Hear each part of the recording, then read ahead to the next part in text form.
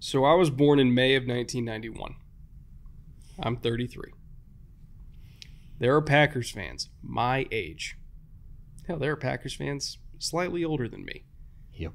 That literally have no memories of having a bad football team to root for. Do you guys understand how awful that is? Not for Packers fans, but for the rest of football fandom. Do you guys understand what it's like to be bad? Do you realize that you're the villain? Like, do you get that? Does that go through your head ever when you're trying to fall asleep at night? Do you ever wake up and say, oh my God, we're the problem? You are. That's horse shit. I'm 33. They've never had a bad team to root for. What the fuck? Don't I know it? And yet, they think they're persecuted. Oh, woe is us. This happened to us. It's terrible. I'm like, it's Try not. being a Bears fan, dude. Like, it's clearly not terrible, and it's not ever sustained terribleness. They just don't understand that concept unless they're 42 years plus old. Oh, we lost to the 49ers in the playoffs. Poor us. Like, dude, there's Jets fans out there that had to put their hopes and dreams in Zach Wilson. Shut up. You're great. And I hate that you're great. And they just keep being great. 3 good quarterbacks in a row. Shouldn't happen. It's fucked up, man. Jay, roll the intro.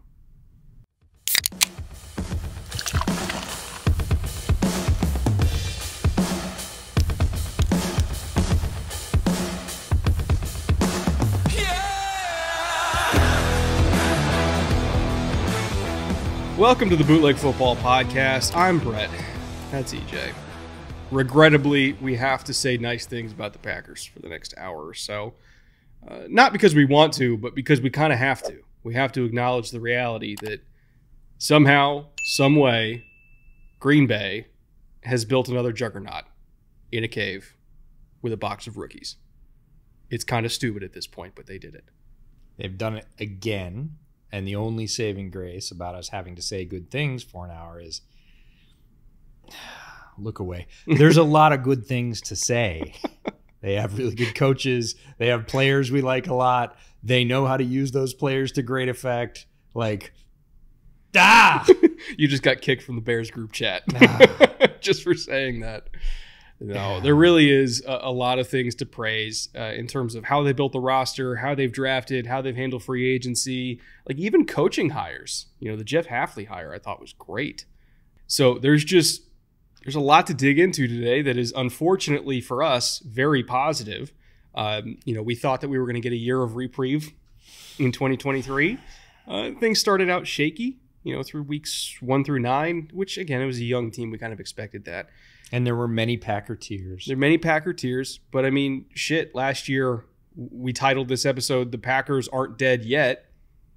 Little did we know, they're more than just not dead. They're very much alive because from week 10 onward, or really from Thanksgiving onward, they were one of probably the 6 or 7 best teams in the NFL. And Jordan Love went from, again, in the first half of the season being a quarterback that we really weren't sure about, to being a guy who, now we're talking about him getting $50 million a year in the span of like 8 games or 9 games or so. So things happen fast in the NFL. Things change very quickly in the NFL. And we're looking at this Packers team with a very young core potentially making a run at not just the NFC North, but the NFC as a whole. So it's real. And shit got real quick. And not just for 1 year, but for multiple years with the way they're built. Certainly with coaching.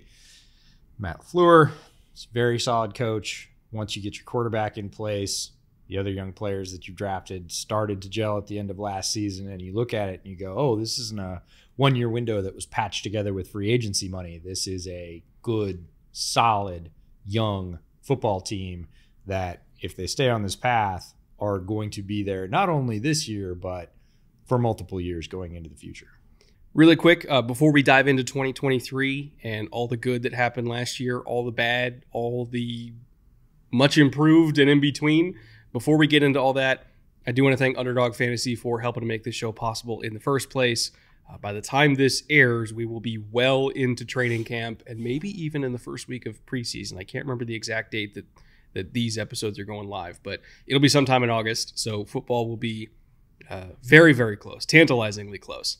So if you're interested in doing any sort of season-long pick'ems, there's a bunch of Packer options on Underdog Fantasy right now. Just kind of reading them off over my left shoulder here. Jordan Love, again, the Jordan Love who we just praised a lot, is conspicuously low on passing yardage. Again, Underdog doesn't make these numbers. They just use these numbers, so don't shoot the messenger. But apparently popular opinion is 3,900 is the higher or lower for Jordan Love. You know what direction I'm going on that one. I think most Packers fans would agree with that. Josh Jacobs at 7.5 rushing touchdowns or 1,025 rushing yards. Romeo Doubs is at 575.5 receiving. Again, conspicuously low. Sorry, what? I know. Did that number start with a 5? A 5. Which, what you talking knowing about, Willis? Romeo Doubs against NFC North opponents, that's like 3 games. So, yeah, again, conspicuously low in the Packers offense. Don't really have an explanation for it. Christian Watson is at 750, and our friend Jaden Reed is at 775. There is no Dontavian Wicks number, by the way, yet. I'm sure there will be. So, again, if you have any sort of faith in the Packers offense, now is probably a good time to buy in because all the numbers are heavily suppressed for reasons we don't understand. And of course, you can find those on Underdog Fantasy, or you can do, pick'ems every single Sunday for individual games. You can do baseball. You can do best ball drafts if you're really big into best ball fantasy, as we are. There's a lot to offer on Underdog. So you can find that at the QR code on the screen or the description or at the link in the description. There we go. Brett, use English. It's been a long day. It was like the 3rd episode we recorded today. But anyway, thank you to Underdog for sponsoring today's show. Again, if you guys use promo code BOOTLEG, you'll get up to $250 in bonus cash and a free pick'em special to boot. So hopefully you guys capitalize on that. And with that, EJ, take us through 2023. We will go through 2023, talk about the overall record of 9-8. Again, a little deceptive. First half Packers and second half Packers, very different teams. Rank in the division, they came in second. Home record 5-3, road record 4-5. Last 5 games 3-2.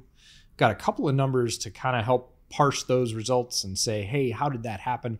First one is QBS. If you've watched any other episodes in this series, you're familiar with it. It's called quarterback support. It's a stat I created in the second half of last season with Arjun Menon, who now works for the Jets.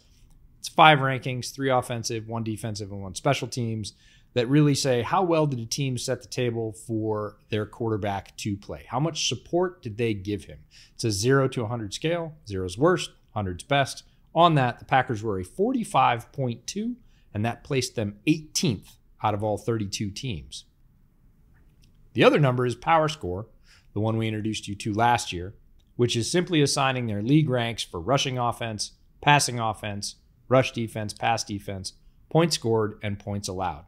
We add those up, divide by 6. A lower score is better. Obviously, everybody would like to be first in all those categories. Packers came in 10th in rushing offense, 4th in passing offense. Man, Matt LaFleur can call himself some offense. Rush defense, 21st. Pass defense, 23rd. Points scored, 12th. Points allowed, 10th. Now, if you add all those up, divide by 6, you get a power score of 18.2, and that was 10th overall. And that created the 4th best positive difference between how well they set the table in QBS, that was 18th, and their overall results on the field, 10th, that's power score. Again, that was the 4th best positive differential in the league. Matt LaFleur can coach his ass off. That's it. And now that, we're through almost every single team in the league, when looking at the differentials between QBS and power score, the biggest theme that I'm seeing is the teams that are way in the negative in differential and the teams that are way in the positive in differential. It's really determined by head coach and quarterback combination. And I think, if anything, these two numbers best represent the advantage or disadvantage that you have as an organization when you don't have that combo. And the Packers having, LaFleur and Jordan Love, who came on in the back half of last year, that kind of made up for a lot of ground, especially for a defense that was way up and down for a variety of reasons. That's why there's a new DC there. A very young offense with young weapons, young offensive linemen. When you have the guy at head coach and the guy at quarterback, the rest just kind of falls into place regardless of what's around it. So, you see the teams like, say, the Falcons, right, that had great offensive line, great weapons, tons of talent on defense, but they didn't have a good head coach quarterback combo. In fact, they had one of the worst in the league, and they were the Packers, but opposite. They were the bizarro Packers, where they should have been, a playoff team, but massively underperformed and had a top 10 pick. So I think, if anything, this whole series has really shined a light on, if you don't have a head coach and a quarterback, you don't really have anything.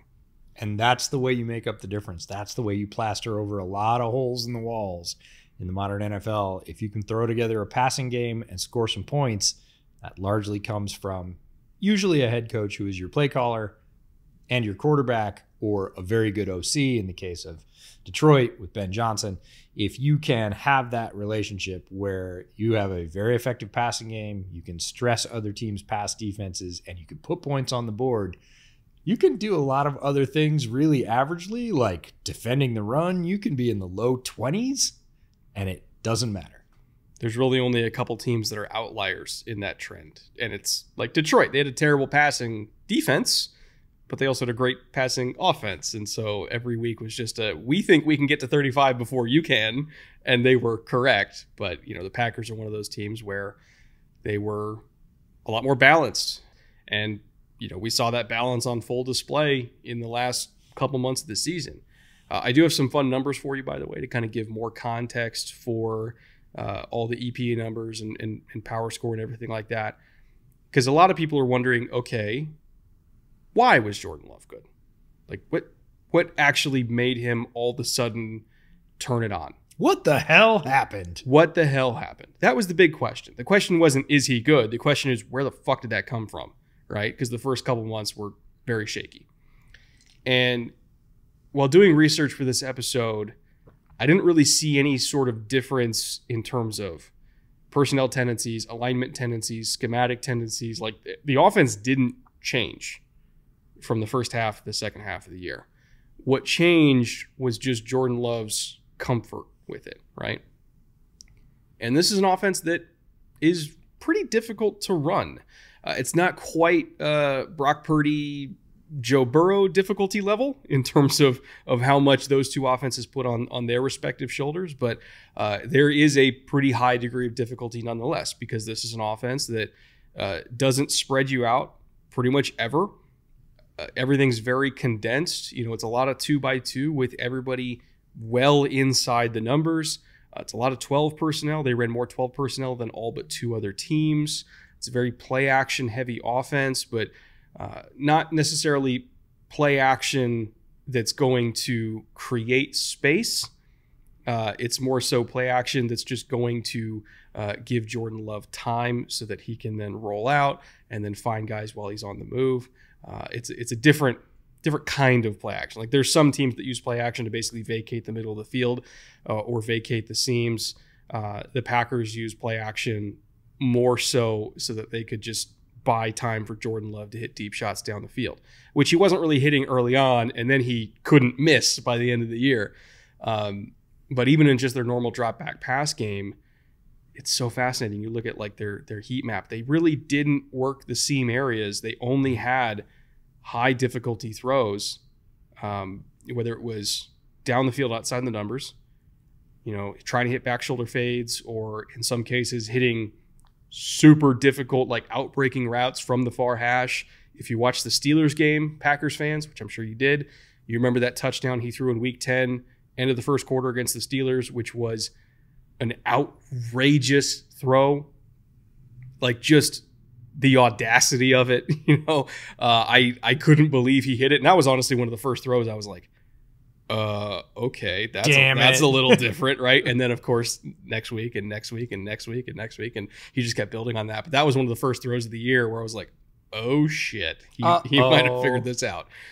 And so they were having him, try these really, really high difficulty throws, as well as, higher difficulty throws over the middle, not necessarily in terms of distance, but in terms of threading it in between defenders, there just wasn't a lot of easy stuff here. Like even in their play action game, it wasn't easy stuff that's designed to manufacture space like we see in other offenses. There wasn't a bunch of manufactured touches in the screen game like we saw a lot of teams do. There was a lot on his plate, not to mention it's a very motion heavy offense as well. Now, all that kind of adds together to create a very tough offense for a young quarterback to grasp, because there's a lot of moving parts. And when you have a motion heavy offense that isn't really spread out, the picture's going to change on you really quickly because all the bodies are condensed, right? If you're condensed on offense, they're going to be condensed on defense. So all the bodies are condensed, so the picture's muddy as it is. Then you throw in motion, and there's safeties and DBs and linebackers moving all over the place to respond to your motion. So you're not really sure what picture you're getting. And ultimately, I think that's where, his sudden spike came from. It wasn't that they changed anything schematically. They didn't change anything. It was the fact that there was something about like week 9 into week 10 where it finally clicked for him. Where he just finally figured out how defenses were responding to all the motion so he could better anticipate what he was going to see. He was better at, just reading things quickly and finding space quickly, because this is the kind of offense where it's really more about finding space and finding leverage than anything else. He was better pre-snap. He was better post-snap. He was more accurate. He was more comfortable, throwing under pressure. I think at that point he just kind of stopped caring. He just knew he was going to get hit. So he's like, fuck it, we ball. And there was just something that happened in that 2-week time period, or even 1-week time period, where it just clicked. I don't know what it is. I'm not even sure if Jordan could explain it to you, but all of a sudden he just figured it out. They didn't do anything different. He was just different out of nowhere. And that sucks, man, because so many teams want that. So many teams want a quarterback that just figures it out magically, and he's one of the very few that ever went from not having it to having it basically overnight. Yeah, and it wasn't overnight. It was the whole first half of the season. Yeah, the overnight success that takes 4 years. I know. But this is how people talk about young quarterbacks making that jump. They talk about the light coming on, the switch flipping, the game slowing down, things understanding. And that's what happened for Jordan. For whatever reason it happened for, that's exactly what happened for Jordan Love. And you said comfort, and the comfort led to speed. It's so what happened and what does that mean? What happened was comfort. He started to understand all those things. He started to get comfortable, and then that comfort led to speed. And that was speed of processing, speed of understanding things, pre-snap, post-snap. That gave him more time effectively to throw the ball. That made him look the way he looked in the second half of the season, which was comfortable, unstressed, on time, on target. It just all slowed down for him. He got comfortable, and then he went, oh, wait. It's like he could hit the time delay button in a video game and go, oh, I get it. Cool. No problem. I know where I'm going. And then he could complete those throws with what looked like relative ease, especially compared to the first half of the season. And yeah, it's difficult to see as a Bears fan for sure. It's really cool to see for Jordan Love as a player, seeing that progression. Like you said, that's what everyone wants for young quarterbacks, but it doesn't happen for a lot of them ever. And we got to watch it in real time last season.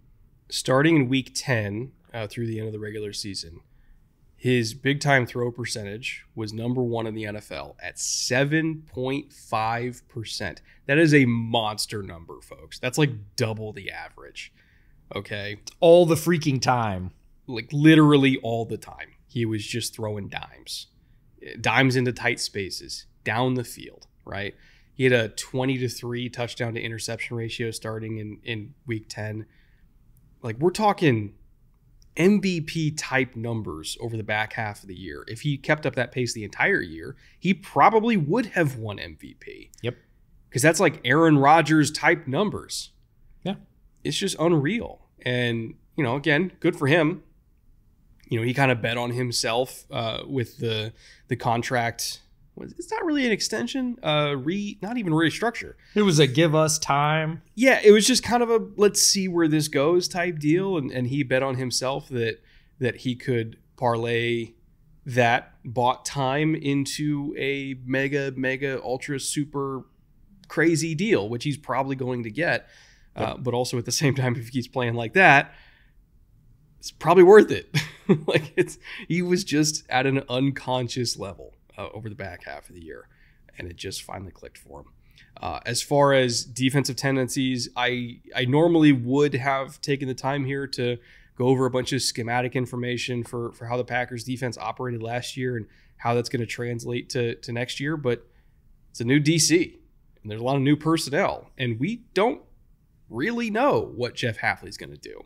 We could take a guess that they're going to be super aggressive and, major in single high safety structures like what he's done before, and, emphasize more penetration and disruption, and then having, a bunch of range and speed on the back end to clean up after that penetration. That seems to be what he's done in the past, but we are not sure, truth be told. So that's something that we're going to have to circle back to kind of in the middle of the season. And of course, we will keep you updated on what we see from him tendency-wise. But I have to imagine, at least just looking at the personnel, something that will be emphasized is penetration, speed on the second level, and then versatile safeties that can play either forward or backwards, or rather, I should say, either as a quasi-nickel or as a free safety, and probably play both roles interchangeably because they're going to play a left and a right safety.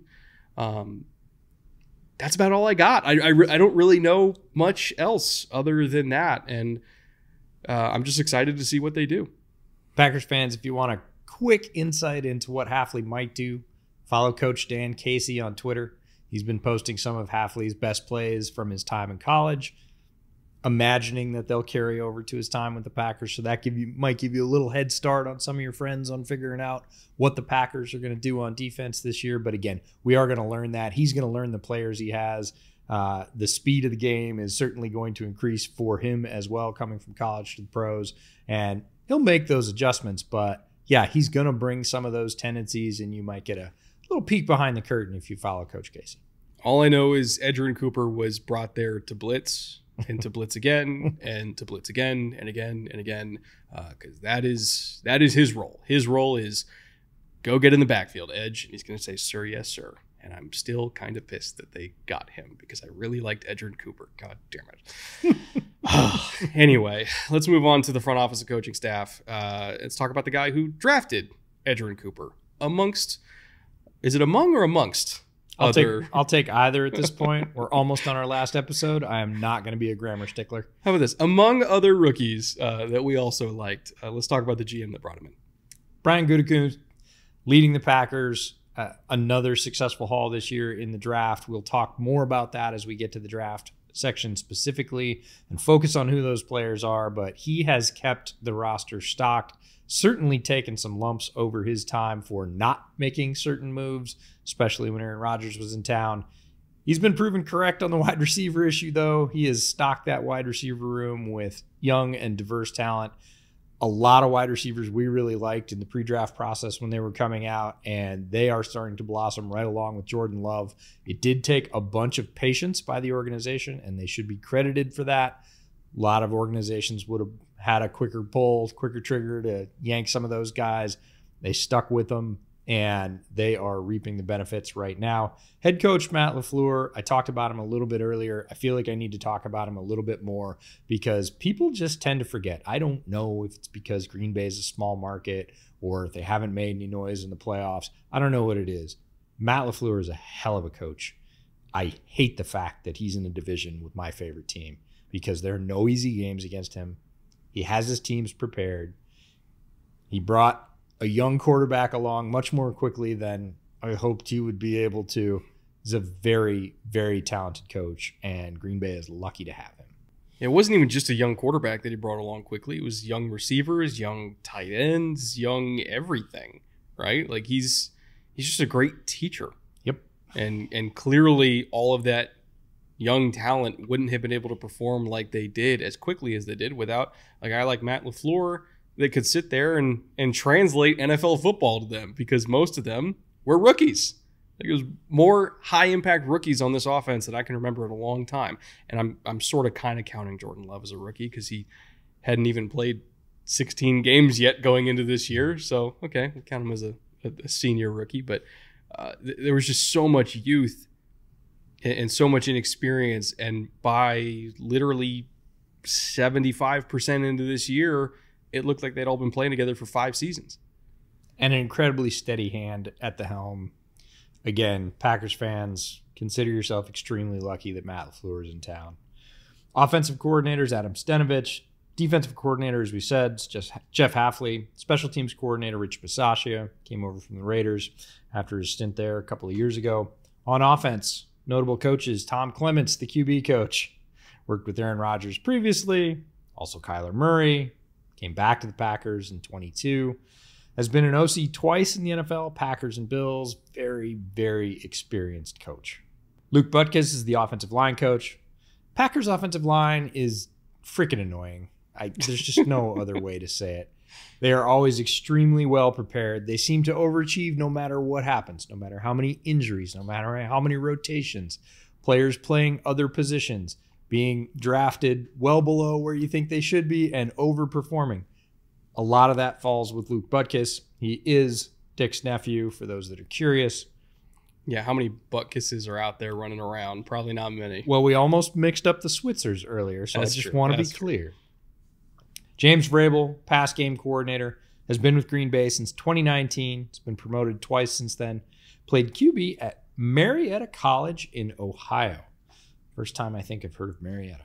I assume that's related to the other Vrabel, right? Mike Vrabel? I looked, but I couldn't confirm or deny that Because information. again, not that many Butkuses in the world, probably not that many Vrabels either. It was my first thought, but I couldn't find confirmation. Sean Mannion is also an offensive assistant. Yes, that Sean Mannion. Played from 2015 to 2023, was originally a third-round selection by the Rams in 2015. Fresh off his playing career, he joins the Packers staff as a coach. Not all that surprising. On defense and special teams, Derek Ansley is the defensive pass game coordinator. He was with the Chargers for the last 3 years, spent 23 as their DC, was coaching DBs at Alabama when Minka was there, also coached at Tennessee and Kentucky in the college ranks. And Anthony Campanelli is the linebackers coach and defensive run game coordinator. First year with the Packers, coached the linebackers for Miami for the last 4 years. That's the Miami Dolphins, not University of Miami. It's a very strong staff. Annoyingly strong, some might even say. But again, they've done a good job putting it together.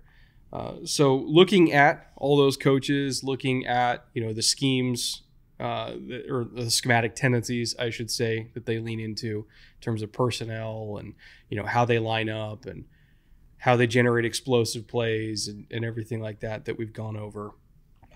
We want to use that information for our Underdog Top 3, which is a segment that we do every single show, which is we feed you a bunch of information and then we tell you how that translates to fantasy football, at least in terms of finding values in fantasy football.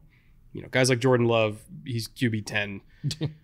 You're not getting a value on Jordan Love. He is appropriately valued. And I would even say Christian Watson and Dubs are appropriately valued. But it doesn't mean that there are not values to be had.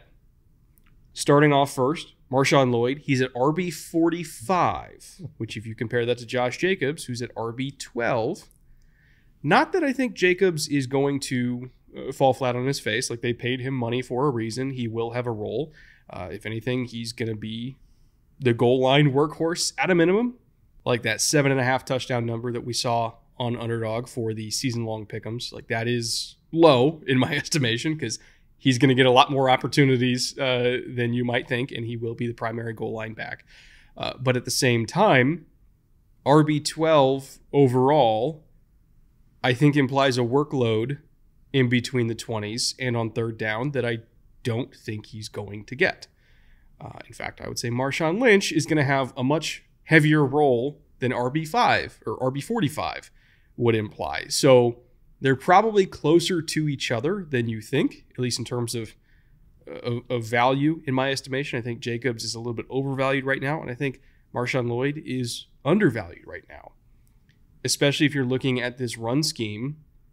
This is a team that has traditionally used different running backs for different things. Like Aaron Jones was the outside zone guy when he was there. A.J. Dillon was more for inside zone and duo. Those were their top 3 run concepts, were outside zone, inside zone, and duo. And really, there's not a whole lot of difference between inside zone and duo. It's more so, okay, do we need the battering ram to hit up and inside the tackles, or do we want somebody who's got better feet and better speed to try to hit the front side of these outside zone runs, or have the foot or have the feet so that he can cut back on a dime quickly and hit that backside cutback lane if it presents itself. Dillon could not and still cannot. And to be honest, Marshawn Lloyd is better at that than even Josh Jacobs is. If we're talking about who's going to handle all the outside zone stuff for them, I would say that's Marshawn Lloyd. If we're talking about who's going to handle the receiving stuff for them, I would say that's Marshawn Lloyd. If we're talking about who's going to be the jet sweep guy for them, which is also a role that they've had a few different running backs play in the past, including Aaron Jones, I would say that's Marshawn Lloyd when they're in their 2-back looks. I think it's fair to say Josh Jacobs is going to get all the A.J. Dillon stuff, but more of it. But it doesn't mean that Marshawn Lloyd will be relegated to a far-off number 2.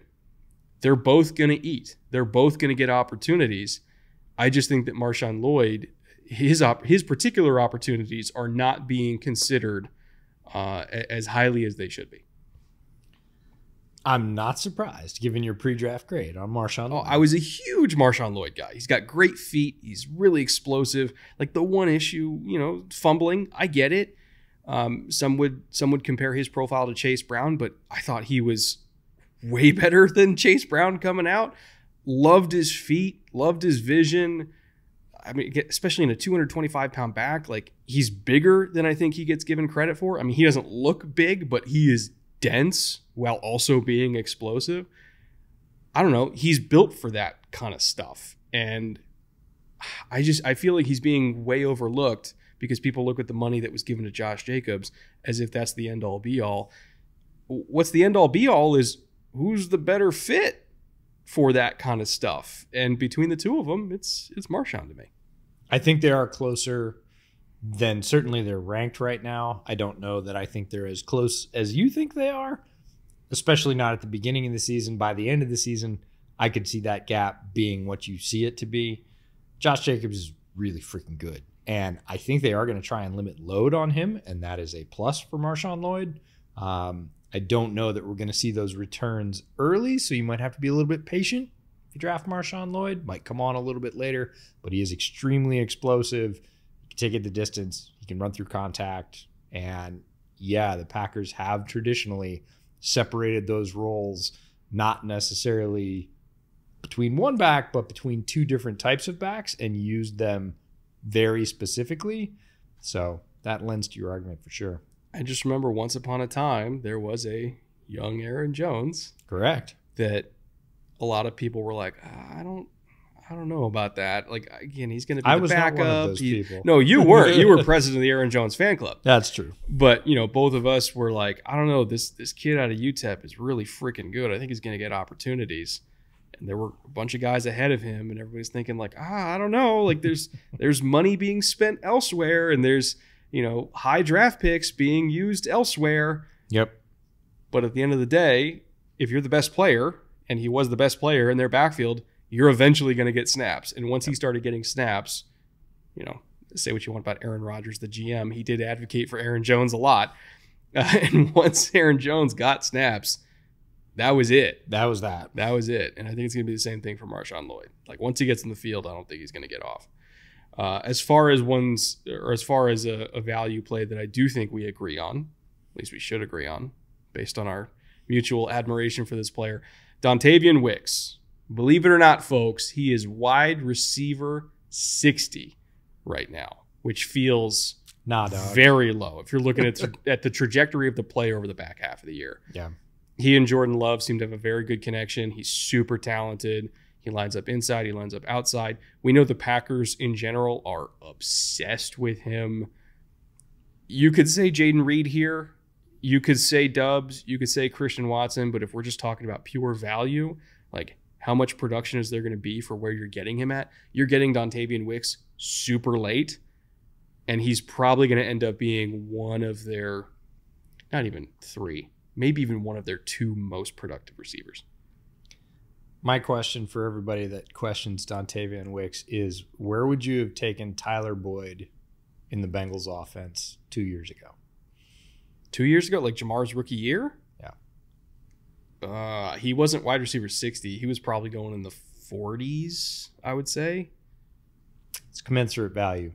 About, yeah. Yeah.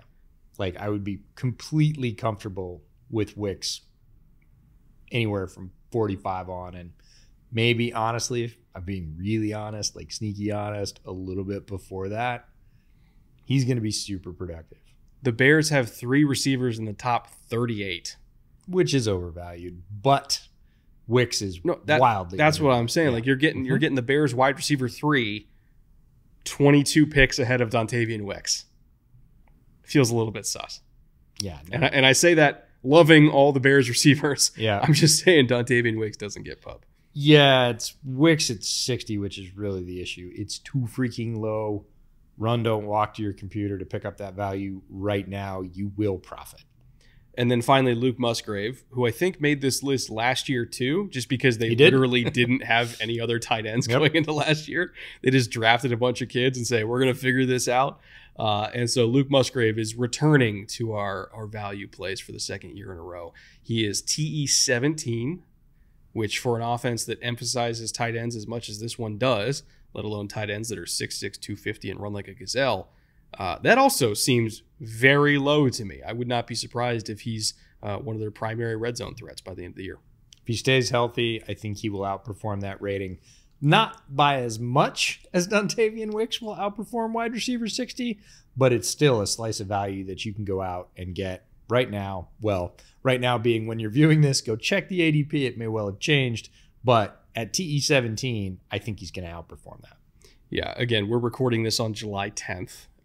So by the time this goes live, things may have shifted, especially once we see preseason games. That's usually where everything kind of gets turned upside down when it comes to unknown receiving cores. So just check it out and proceed accordingly. How about that?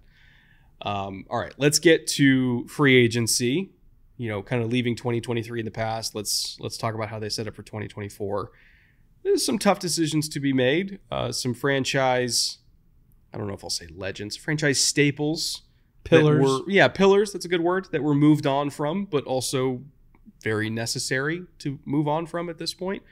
There was nothing on this list, as tough as it was to say goodbye, there was still nothing on this list that made me think they can't come back from this player no longer being there. Yeah, for me, it's more the overall weight of all the names when you look at them put together. Rudy Ford, the safety, played 50.9% of the snaps. Not a franchise pillar, by the way. Not a franchise pillar, but did play over 50% of the snaps last season. David Bakhtiari, his most recent impact probably doesn't have any Packers fans pining to have him back again this season, but his overall franchise impact puts him on this list. Devondre Campbell is now with the 49ers, again, played just over 50% of the snaps. Jonathan Owens, the other safety, is now a Bear. So, yes, you can hate on him all you'd like. Played almost 70% of the snaps. John Runyon Jr., the left guard, is now a Giant. Played 85% of the snaps for the Packers last year. Darnell Savage, a third safety on this list, is now with the Jaguars. Again, just over 50% of the snaps. Yosh Nijman, the left tackle, is with the Panthers. Only 21% of the snaps, but was a valuable backup for the Packers. And, of course, Aaron Jones. If we're talking about franchise pillars, he's the one that really moves the needle on this list. He is now with the Vikings again. Throw all the hate his way that you'd like that he's now wearing purple. But I probably, like you, if you're being honest, don't think Aaron Jones is done. Also, the reason we know he's a franchise pillar for Green Bay is because he went to Minnesota. He took his pilgrimage at the end of his career over to Minneapolis, like all great Packers do. You know, it was inevitable. It's going to happen. What do non-great Packers do? Do they show up in Chicago? They go to the Jets, and then occasionally they'll make a stop over. Shots fired! Yikes! I had to. Sorry. Mr. Coleman could not resist. Let the record show. In terms of who they actually did bring back, in terms of in-house retentions and third-party acquisitions, Corey Ballantyne brought back at a very reasonable $2.1 million deal. A.J. Dillon, again, I don't think he's going to have a huge role just because the two backs in front of him are so much better, but he's brought back to be RB3. Kayshawn Nixon is brought back as well at $6 million. He's going to be a starting corner for them. Preston Smith brought back at about $12.5 million, which, given the current edge market for somebody who's been consistently productive for a long time, like, yeah, I get it. That's cool with me. And then for third-party additions, Xavier McKinney, this was the first of two big money moves. They made $16.75 million. Very versatile safety, which, again, just based on our guesstimations of the type of defense they're going to run here, where you have to have a safety that can be just as comfortable playing down low in the slot, blitzing, playing the run, as he is being a free safety. Xavier McKinney qualifies for that as somebody who can do a little bit of both, as all great modern safeties do.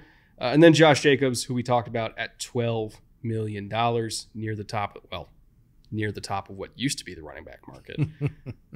Kind of exploded in the last couple months here, but pretty good value signing overall. And of course, Greg Joseph, bringing him in at $1.3 million.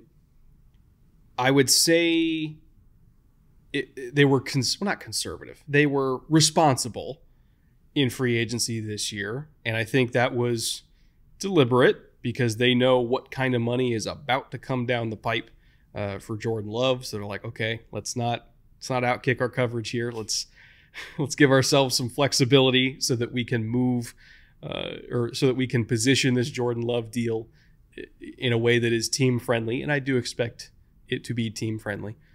Well, as team friendly as any big money quarterback deal will be. But it definitely feels like they could have spent more, but they held back a little bit, knowing that they're about to have a very, very, very expensive quarterback again. Yeah, the Xavier McKinney move was the move that I laughed about publicly and cried about privately. Because I was like, the Packers spent almost $17 million on a safety privately. Damn it, he's a really good tackler and a solid player. Was really hoping for some leaky holes in the Packers secondary, and it's not going to happen now that Xavier McKinney's there. And Andre Dillard at left tackle, look, hasn't achieved any heights in his professional career that people thought he might achieve when he was coming out in the draft. If he doesn't hit with the Packers, I will be shocked. Speaking of absolutely going to hit with the Packers, by the way, God, what a draft I know. Had. This is... Hang on a second. You poured yourself a drink? Another drink. Was that the Balcones? This is the Balcones True Blue. It's good stuff, by the way. It's very tasty, and it's very necessary because, damn it, this is another good draft from Green Bay. And if you followed my draft coverage for a long time, you know that Green Bay typically picks a lot of players who I really like, and they did it again this year. So once again, we'll go through the entire list, and I'll try and suppress my vicious anger about Goody and his staff picking up great players. But we'll start off with Jordan Morgan, the offensive tackle from Arizona. They get him at the end of the first round, 25th pick overall.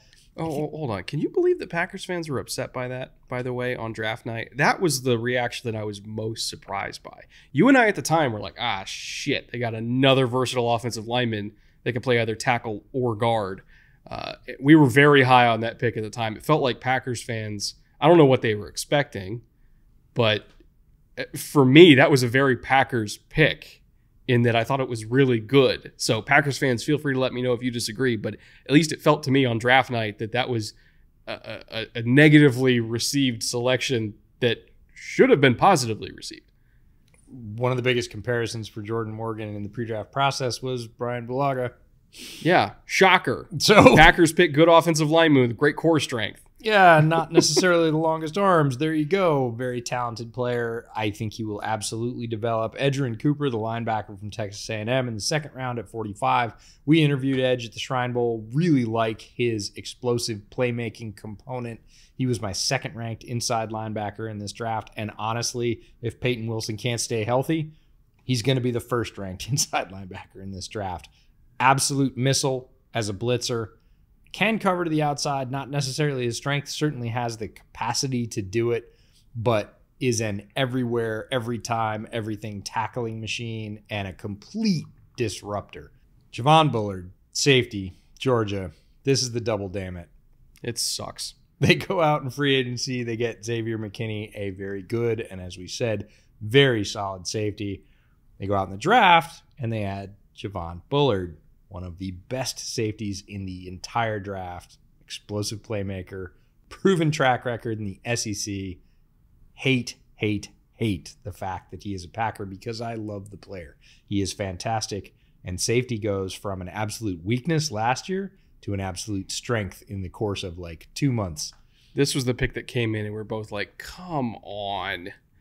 Like, seriously, we get no reprieve at all.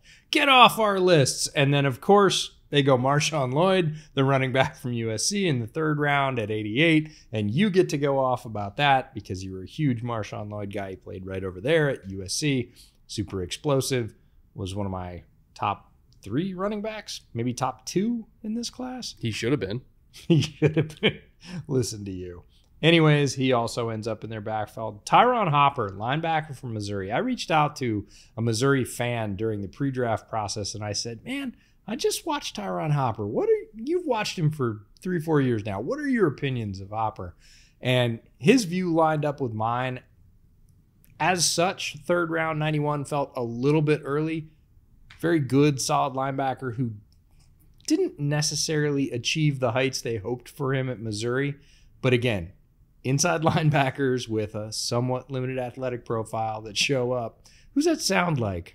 Devondre Campbell? Devondre Campbell. Weird. I was like, oh, as soon as the Packers picked him, oh, it's the new Devondre Campbell. Great. Moving on. Evan Williams, the safety from Oregon in the 4th round at 111. This was one of my sleepers throughout the draft. Occasionally I send out receipts to other friends I have in the industry and I say, hey, I think this guy's being underrated. Evan Williams was one of those guys. TFL machine, absolute physical force, was at his pro day in Oregon. They just keep adding to the defensive backfield. And I'm like, could you stop? Yeah, they have like 6 safeties now. It's dumb. It's dumb. Jacob Monk, the center from Duke, didn't watch Monk. 5th round, 163. Any thoughts on Jacob Monk? I actually did not get to him, which is ironic because I watched his teammate extensively, Graham Barton. Never watched Jacob Monk. I think Barton pulled most of the views there. Again, they come back later in the 5th round and get Keaton Oladapo, the safety from Oregon State, another player on my underrated list. I actually sat next to Keaton's mom at the pro day, and he is a big, rangy, physical, fast defender that for some reason people didn't pay attention to. Guy made a hell of a lot of plays. This is a great pick by the Packers. I'm getting tired of saying that.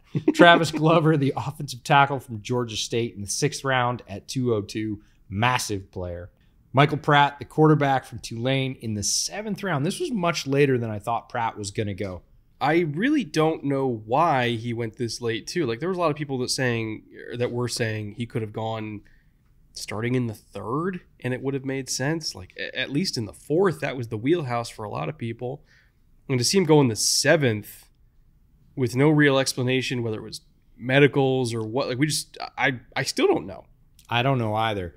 Great sense of timing, can absolutely spin it. Very accurate quarterback.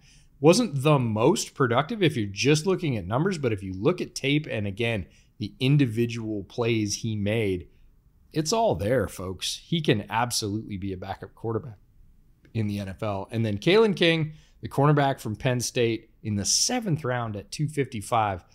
Folks, Kalen King was on a lot of preseason All-America lists or watch lists necessarily. He was projected to go much, much higher than this. This is a tremendous value. The Packers cleaned up at the end of the draft. I'll tell you what, I had a very low grade on Kalen King because tape was not kind to him. Let's just say that. And neither was the All-Star process or the Combine. The last 12 months were not good for him. That being said, the fact that he's in Green Bay means that he's going to be good. because of course he will. It's always the corners in Green Bay that you don't expect that end up working out. So future Pro Bowler Kalen King, mark that one down. So after praising their entire rookie class and their coaching staff and their free agent signings and last year's rookies and their quarterback. This is so painful. After singing the praises of the evil empire for an hour plus at this point, that brings us to our last segment, which is where we have to answer the question, did this team that was already a pain in the ass get better? And we answer that with either a thumbs up, a thumbs down, or a thumbs even. For me, even though they looked like one of the 6 or 7 best teams in the NFL to close last year, which is a very high bar to clear, I only think they got better this offseason, even with the loss of Aaron Jones. If you're looking at the Marshawn Lloyd pickup, the Josh Jacobs pickup, really their entire rookie class, plus, of course, Jordan Love just being Superman all of a sudden, I'm going to go with thumbs up here. And that is a terrifying thought because it looked like the Lions were about to be locked in for a reign of at least short-term dominance over the NFC North while the young Bears got going. I would say the Packers have something to say about that. A little bit, and probably a little bit more than a little bit. So if you've listened to us for the last 45 minutes or an hour, I mean, I'm not even going to say it. I'm just going to like just flash the thumbs up and move on. It's ugly. I don't love it, but it is absolutely true. We are objective on this podcast, and there's no way to look at this Packers team and say it didn't get better. So for ceiling and floor, again, we're going to be equally optimistic and realistic about it. My ceiling is 12, which I know might seem like I'm putting a damper on things because there's some people in Packerland that are expecting 13, 14 wins. That is really hard to do, especially, with a schedule like the Packers have. There's some pretty rough games in there. Not that they can't win them, but it's not a cakewalk of a schedule, nope, in my opinion, which if you watch this entire series, we've talked about pretty much all their opponents at this point. You should know that they have some really talented some really talented teams on their schedule. So I would say 12 is good, as in if they reach 12 wins with that schedule, that is good. Yep. They're going to be in contention for the first seed. I don't know if they're going to get the first seed, but they'll at least make the playoffs. So again, I'm going a ceiling of 12. And here's the real mark of a great team. It's floor. For me, I'm going to go with a floor of 10. And this is barring an injury to Jordan Love, who we know is a very important factor. If we take out the possibility of quarterback injury, just if this quarterback is healthy, what is the worst this team will do? I would say it's 10 wins. And that is, again, one of the highest possible compliments I can give. Ceiling, I agree with you. It's a 12-win team. That is not a backhanded compliment. That is an absolute compliment. They have a rough schedule. They're playing in a much improved division. They have every possibility to win that division. 12 wins is their ceiling. If Roger Goodell comes up with some compromise on Matt LaFleur and he gets sent to the gulag, they could only win 8 games. That's my floor. That's your reason? Yep. It's not anything realistic. It's my story, and I'm sticking to it. You just wanted an excuse to say 8. Yep. That's all I got. Please give me a sub-500 Packers team in my lifetime. It's not going to happen, dude. I know. I don't know. What's Anthony Barr doing? Maybe he can sign Chicago. He needs work, right? Oh, man. All right. Now we lost all the Packers fans. For everybody who's left. I was going to say, were they here after the opening?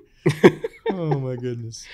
All right. We got one more team left in this series. We're talking about Detroit tomorrow, which is the biggest obstacle to the Packers winning the NFC North. Truth be told, I'd love it if Detroit won it over them. Just give us a couple years off, guys, please. So we're going to talk Detroit tomorrow. I do want to thank any and all fans that have stuck around this long. The algorithm thanks you. We thank you. Make sure to check out our clothing partner, Homage, for NFL gear or Packer gear or whatever team you happen to be a fan of. Homage has gear for every single team and for Bootleg. And whatever you get at our link in the description, we do get a cut of it. So it's a great way to passively support the show. Or if you want to directly support the show, you can do so on our Patreon that is also linked in the description below. And also a special thank you to our executive producers who have made this series possible and every series that we've done for the last few years. all the OGs. They've been around this whole time. All right, we're going to get out of here. One more team left to go. We will see you tomorrow to talk Detroit Lions.